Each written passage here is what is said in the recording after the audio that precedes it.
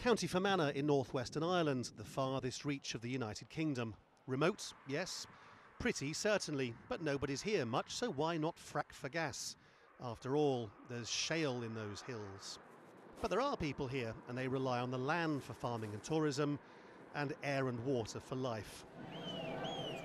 When the G8 held its annual meeting here last year, all the security people who'd feared anti-globalisation protests instead got furious anti-frackers. And they're still furious now. It's going to spoil everything. The environment, it'll just completely change to a state that we've never seen before. It's also irreversible, which is a huge worry for humans here. I mean, if it's irreversible and it goes wrong, then there's nothing you can do. So they're planning something here which hasn't been tried before in the UK, asking the people in a referendum if they want fracking or not. It's very, very important that we have an informed debate about it. We reach a conclusion, and if that conclusion is that the people don't want it, then I would expect that everybody would respect that.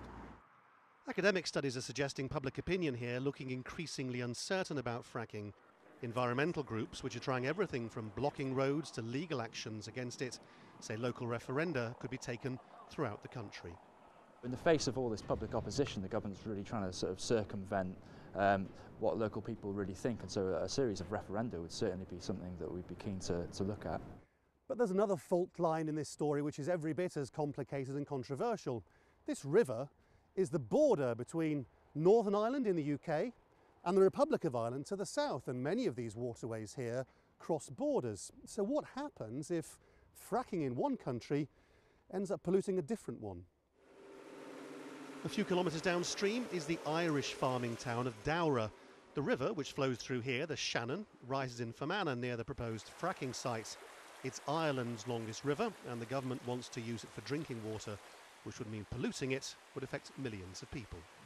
This industry taking foot in Northern Ireland, we believe, cannot go ahead because of the transboundary issue, and that hasn't been addressed by the authorities in Northern Ireland. It hasn't been addressed by our own government yet, and we haven't been represented as communities on the border. We wanted to ask the Australian fracking company if it would carry on if a majority of the people of Fermanagh voted against it. We also wanted to know what it thought might happen if fracking polluted not one, but two countries' water. Their reply said they'd been granted a government licence and looked forward to beginning testing this year. Lawrence Lee, Al Jazeera, on the UK-Irish border.